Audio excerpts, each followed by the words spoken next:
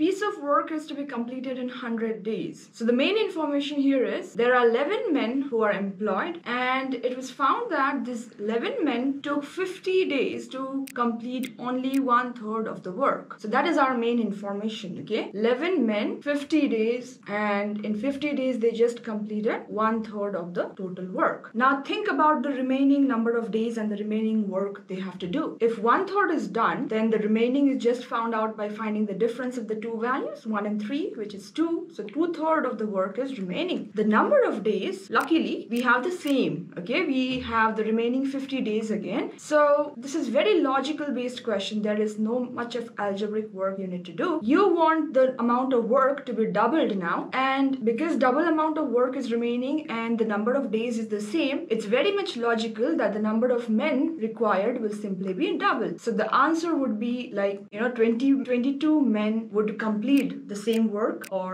the 2/3 work in the same number of days. So well, question is asking me additionally how many more. So that means I need to make sure that I'm subtracting the existing number of men I had initially. So I will just find the difference of the two values, which means I'll need 11 more men to make sure that I complete the work in the remaining same number of days. So answer is just D11.